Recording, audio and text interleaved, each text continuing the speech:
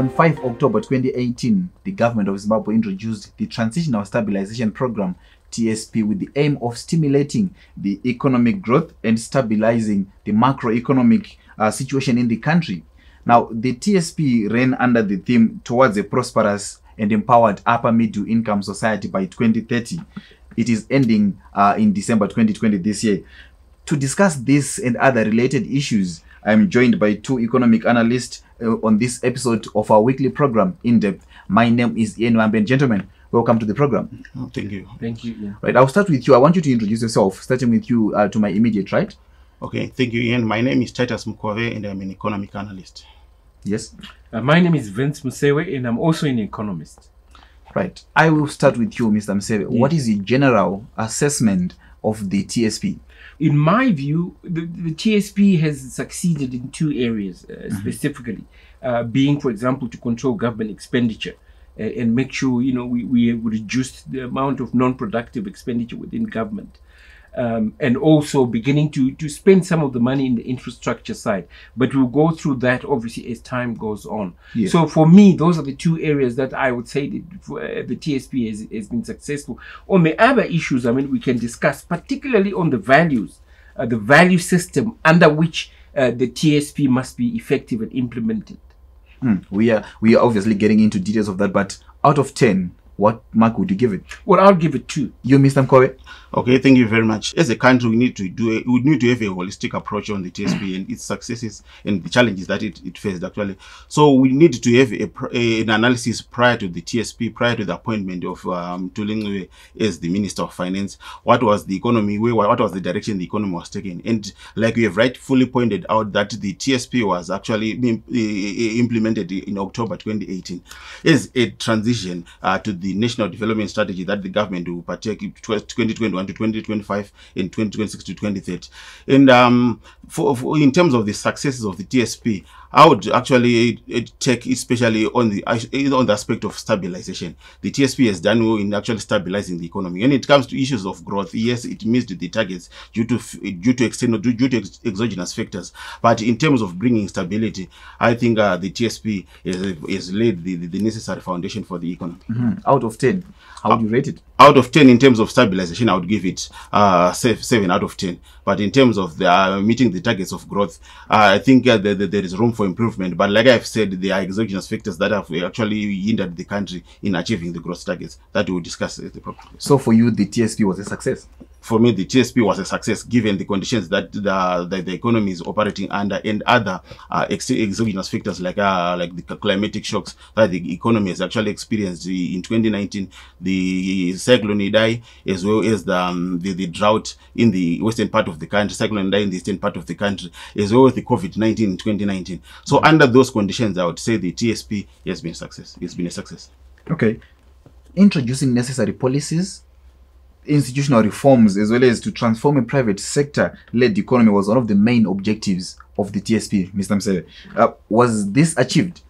Well, if you look under institutional reforms, we're now talking about institutional reforms. Some of the major, for example, objectives were: 1, budget expenditure control. Yes. Making sure that, for example, there's more control on the budget expenditure. That has been achieved. Reform of public service, absolutely not.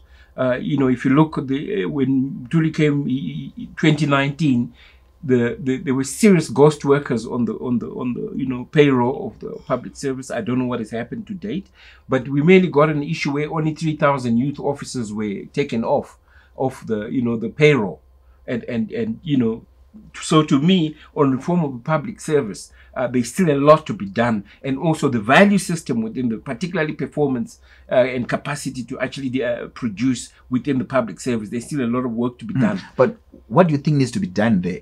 Well, you know what we have done really is we still got the same architecture and individuals that used to operate under Mugabe and with the same culture, right? The issue of non-consequences for non-productivity, right? And the issue of skills upgrade.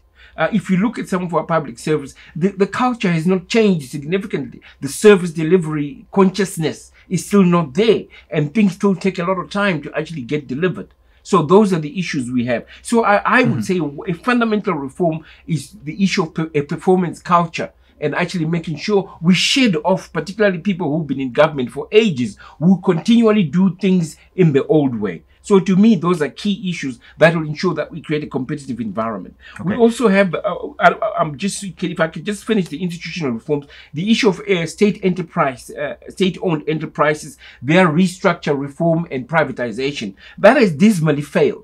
There's been claims that this and this is happening. Up to date, we haven't seen much happening. We've actually seen, for example, the NRZ deal was reversed. We've seen the Zisco Steel deal reversed, and we saw CSC, an investor came in, and then there's too much chaos there around there. The issue of devolution, we still have to, to do that, and also dealing with corruption, ease of doing business. You see, there's been some changes regarding, for example, when businesses apply for licenses and whatever, but it's still not easy to do business in Zimbabwe. We can talk about that later. And then, you mentioned devolution, which has been described, as a very successful project. There's still a lot of infrastructure development, road constructions. Rural councils are getting devolution funds, building schools. How do you describe that now? Okay, now I think let's agree what devolution is. Devolution is actually empowering the provinces. Number one, the provinces must all have their own economic developmental blueprints, which maximize on their endowment, resource endowments.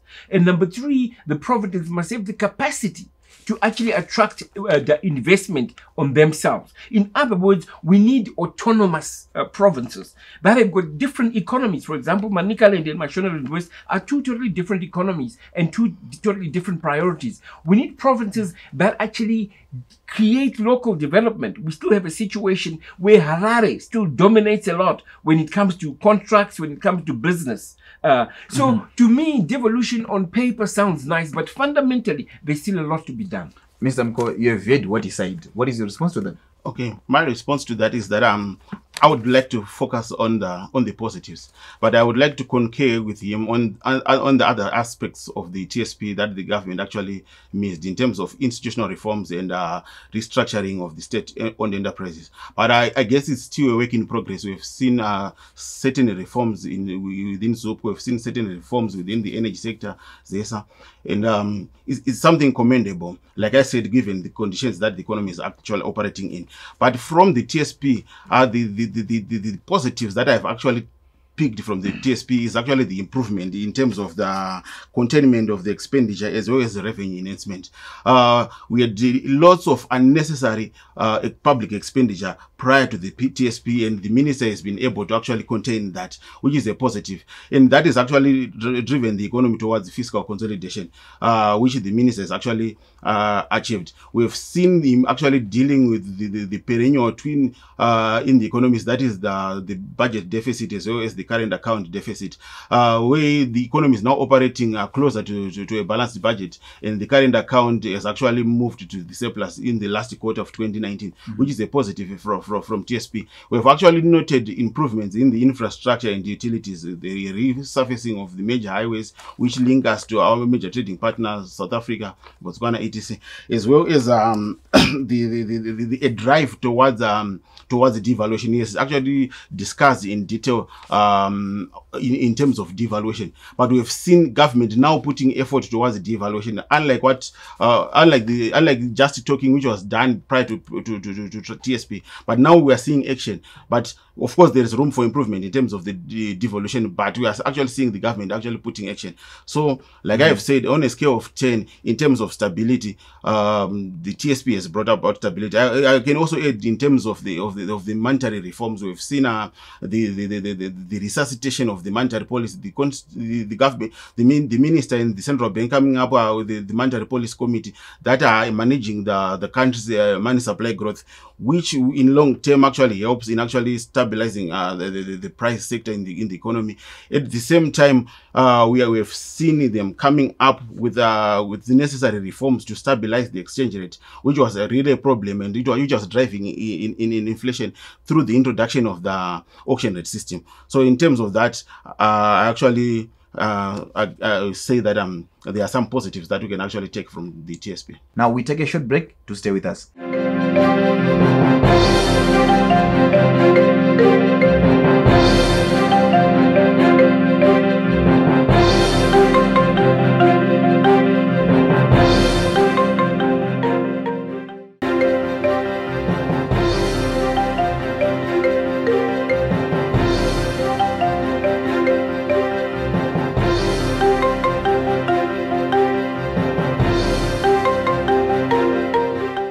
welcome back to the second segment of our in-depth program where we are discussing the Transitional Stabilisation Programme with the two economic analysts. Now, before we went for the break, you made reference to how the TSP has somehow failed in terms of achieving its goals. But let's look at, what the finance minister said. He said that TSP was meant somehow to address infrastructural gaps within the country. Would you say this goal has been achieved? Well, yeah, I mean, let us be clear. I'm not saying it has been an utter failure. What I'm saying is it has not met my expectations from what I expected. There's nothing wrong with particularly on the issue of infrastructure. But let me ask you something. We've had these things that my colleague was talking about, the issue of the surplus managing. But what has been the social impact? Has the quality of life of the Zimbabwean changed because of the TSP? That is the question we need to ask, because we can get carried away here looking at numbers and looking at percentages. For example, a lot of people have been asking, we've got a surplus. So what? My life is actually deteriorating. A surplus is meaningless to me because my life has not improved. Has the quality of life of Zimbabweans improved since the TSP has come into play? My answer to that is no. Have we seen significant disposable incomes where individuals create local demand and are able to afford the day-to-day kind of living in this economy? My answer to that is that no. Number three, has the quality of infrastructure, particularly within our urban areas. We can boast here that we've got a big highway. But if I haven't got water in the townships, if the urban areas don't have water, if the roads in the urban areas are not sorted out, I am not experiencing whatever the minister might be saying he's been successful at. So the social impact of the TSP has been very minimal, as far as I'm concerned. Remember, TSP was introduced in 2018 and now it's 2020. Now, I'll just pass on to you, Mr. Mkoyo. How would you respond to what he said? Okay, if I'm to respond to that, of course, it is correct to say that we haven't seen an impact in terms of the social welfare impact, in terms of the improvement of the livelihood, improvement in terms of the standard of living. But let's take it this way. This is a transitional program. Yes. It is not the actual program. This is not the national development strategy. It is actually meant to bring stability to the macroeconomy so that it lays the foundation for economic. Yes, it lays the foundation for economic development. And if I'm to respond to him again, you remember the TSP had two phases. The first phase was actually on austerities, and the government was actually quite frank in saying that the first phase is austerity. And if I'm to define an austerity, is that these are measures by the government that are meant to reduce public expenditure, and they've got social consequences. So government was actually frank in terms of that. But the 2019 budget, where we are seeing the second phase of the TSP, the government was now moving into another stage where they were actually saying the budget is for stimulus economic growth. Unfortunately, the economy faced exogenous factors that have actually affected the economy. Like I have said, the COVID-19 has slowed down business. So definitely that will impact both the social as well as the economic. So in terms of laying the foundation, I think the TSP has actually done enough under the given circumstances. Mm-hmm. Now, let us talk about launching quick wins to stimulate economic growth in this country, which is exactly what the TSP was all about. Did this work, Mr. Msele? Have we got economic growth this year? I mean, in 2019, we predicted that economic growth would be about 3%. Yes. And this year, obviously, because of this exogenous factor, we're going to have negative growth, right, of about minus 0.3%, which comes to zero. So from 2019 to 20, if you put the economic growth together, we get zero growth, right, for whatever reason, right? So we can be academic here, right? But the practicalities of the matter, number one, this economy has not grown and created jobs, right? This economy has not created increased disposable income. The issue about this stability, let us be very clear here. In August, John, the Reserve Bank governor, came up with the auction system, right? And stifling EcoCash, which were fueling the foreign exchange transactions on the parallel market, which was in turn fueling inflation and creating a serious challenge with regard to disposable income. The mobile money platform. It has only been 3 months that it has been in place. And that is when we have the economic stability, because of the prices have kind of started to come down. But that's, remember, it's from August, September, we're in October right now. So when you come to me and say, no, the TSP has stabilized the economy, I don't agree with that at all. It is merely a policy that has been implemented in the last 3 months, where we've stifled, where we've rightly so stopped eco-cash speculation on the parallel market. And if we'd done that 2 years ago, we'd be much further than where we are on the issue of inflation, because that has been the major. So if we take that out, okay, to say that in 2018 that was not even the case, what is that? Let's look at the issue with the doctors right now, salaries and the strikes and the quality of the health services that this economy is delivering. That has deteriorated significantly. Go to some of our hospitals and see what is happening in some of the clinics. Go to the queues at the clinics in the townships of kids, of mothers who want to get their kids treated. It's ridiculous. Walk downtown after hours and see the issue of public transport, how people are struggling to get home, right? And then number 3, look at the issues of basically the quality of life of youth. Yes. We have a significant 60% of our youth, most of our youth are totally unemployed, and they're going into drugs, right? So when you come to me and you say, you know, things are getting better, I have a serious argument with that. Things haven't gotten better at all, regardless of the surplus that you're talking about, regardless of some of the issues. So it's an issue of context. Any economic policy that does not have a positive social impact has failed. You gave the TSP a 7 out of 10. How would you respond to what he said? Okay, if I'm to respond to that, he has actually articulated on the stability in terms of the exchange rate, which is actually said it has only been there for 3 months. But like I said, we need to do a holistic analysis. What has been stabilized? What has not been stabilized? If you are to be honest in terms of our assessment, in terms of the fiscal stabilization, we have started realizing it in 2019. And in terms of the current account improvement, the way which I have actually said it is moving towards the surplus, it was the last quarter of 2019. The stability was always there.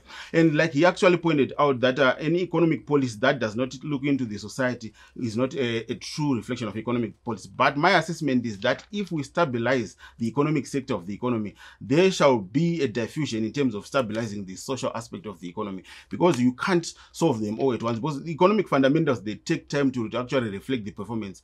Actually, from academics, an assessment actually indicates that the true reflection of economic reform policies can actually, the results can actually start to be seen after 18 months or 24 months. So we cannot just rush and actually say the TSP was not actually a success because of socio-economic problems. That can be addressed if we address the economic fundamentals, because they are the ones that are very important, that diffuse into solving the socio-economic problems. Like, for example, if there is growth, will actually drive employment. So if growth drives employment, you actually be solving other macroeconomic problems, like he is rightly pointed out, like for example, poverty.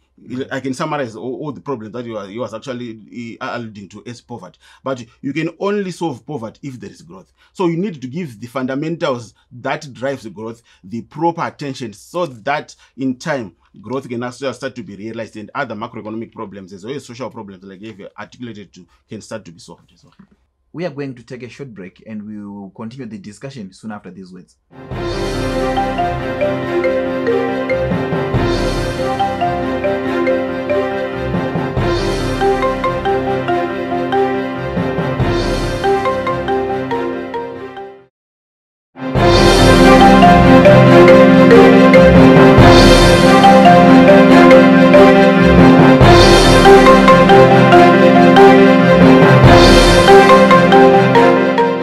You are still watching In Depth, and in our episode today we are discussing the Transitional Stabilisation Programme that was introduced by the Government of Zimbabwe in October 2018, and I'm joined by two economic analysts, Mr. Vince Museve and Mr. Titus Mukovo. Now, let's talk about how the TSP is paving way for the National Development Strategy. As the TSP expires, I mean, there are obviously developments that the NDS can build upon. How do you think the NDS should build upon the TSP?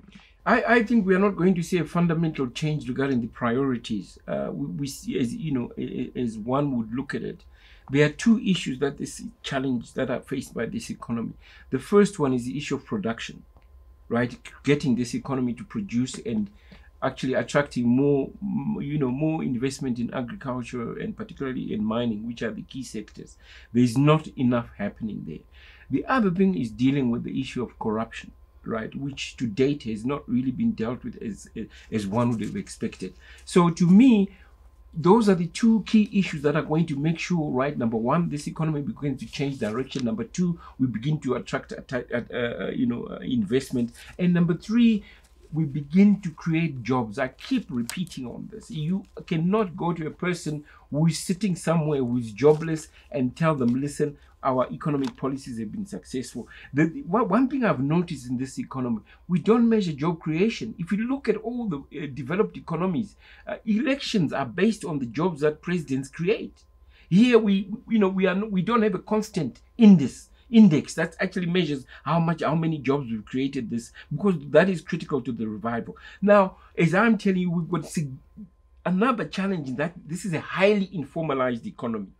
So sometimes economic policy has very little impact. For example, if you look at the tax issues, where we've got a highly informal sector that is not paying taxes, and the minister comes through and say, listen, he's reduced income tax to individuals, but a lot of people are not on the payroll, and it doesn't affect them. So how do we make sure that this economy moves away from a highly informalized economy to a more formal economy, so that economic policy can start having more impact on what is happening on the ground? So I don't expect a significant change in direction with the National Development Plan. I hope it's not going to be another Zim asset. Zimbabwe has had 14 economic blueprints since 1980. And today we're still speaking of reviving agriculture. We're still speaking of beneficiation in mining. We're still speaking of value addition. We're still talking about import substitution, things we've been talking about for the last 20 years. So if I can close quickly, it's the implementation and the capacity to implement our policy that will always be a challenge.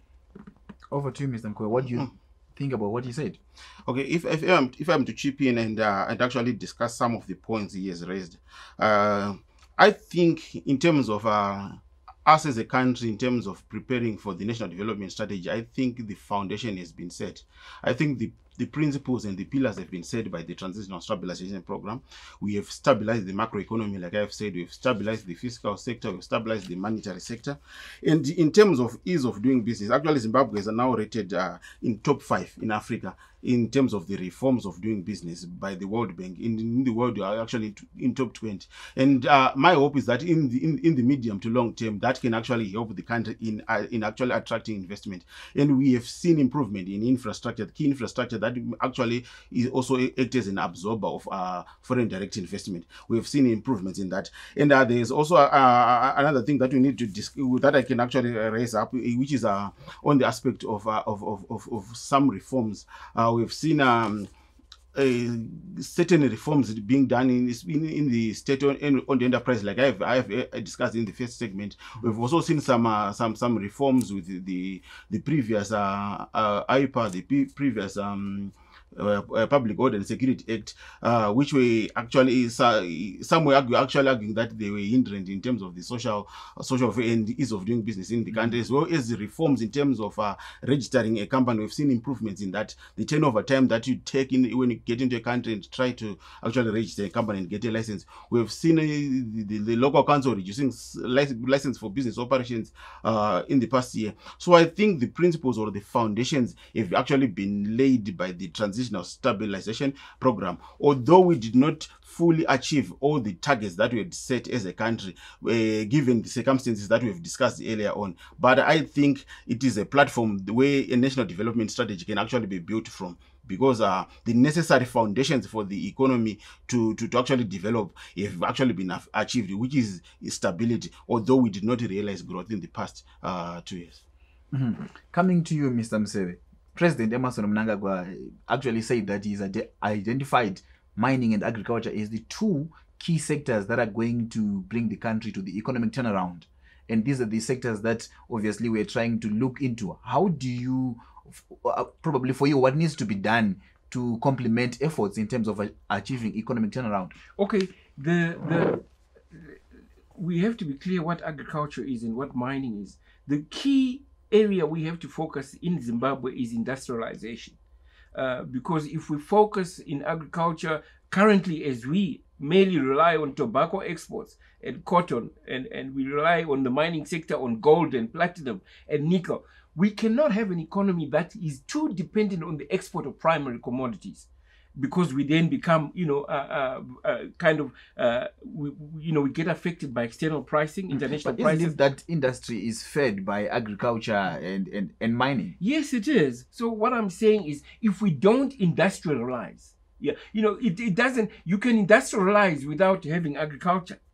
Do you see what I'm saying? It's not only agriculture that leads to industrialization. Okay. Do you see what I'm saying?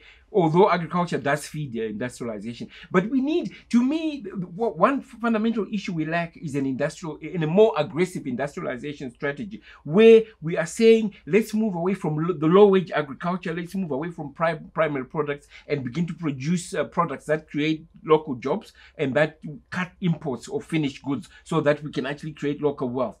The Minister of Industry and Commerce should actually be more aggressive than they have been to date. We should get the Minister of Industry and Trade being at the forefront of, I hope that will be the case, for example, in the National Development Plan. So it's all and good to say agriculture and mining, but let's be very specific. What in agriculture? Let's reduce primary exports, right, of products in agriculture. Let's beneficiate locally. We create jobs. It means we have to, to bring in more technology, but more important, we keep going to this, which is an issue we are not really addressing in this discussion. The issue of corruption remains the number one enemy of any economic development in this country. And to me, we haven't really been too serious in making sure we address that issue. Mm-hmm. As we round off this discussion, Mr. Mkove, what is your response to what you said? Okay, I think as a country, we need to look at our strength. We need to look at our weaknesses. As much as we cry for industrialization, I think our industrialization needs to be more focused. What are really our comparative advantages in? We are actually in an agro-based economy. We have one of the best climates in the world. We actually have large deposits of minerals, like we have alluded to. So I think industrialization needs to be directly linked with those key primary sector products, like my colleague has actually alluded to. That is agriculture and in terms of mining. But I think that is addressed by the National Industry Development Strategy, which was crafted by the Minister of Industry. And in the budget consultations, I've seen a communication from Treasury where they are actually acknowledging that they had neglected the National Industry Development Strategy because they were giving priority to TSP, but they are going to look into that when they are actually doing their consultations for the 2021 budget. So I think in terms of industrialization as a country, and most of the us as economists, we have always been saying we need productivity, we need production. But where can we really have a comparative advantage? I can take example for example, Japan. After the World War II, they had a focus on what they wanted to do as an economy, wanted to be a technology-based economy, etc. So as a country like Zimbabwe, yes, we need industrialization. It is very important to drive the economy. But actually, the president was, I actually concur with the president that we need to focus on mining as well as agriculture. But the pillars, one of the pillars under the National Development Strategy is value addition and beneficiation. Mm-hmm. So it's not just only focusing on mining and exporting, but in future there is like in National Development Strategy, its intended targets is to actually make sure that there is value addition and beneficiation in those key sectors. Mm-hmm. Unfortunately, we are running out of time, and I want to thank you, gentlemen, for joining me for this discussion. That was Mr. Mukowo and Mr. Vince Mseve who joined us in our episode today, where we were talking about the Transitional Stabilisation Programme, which was introduced by the Government of Zimbabwe in October 2018. Until next time, pleasant viewing.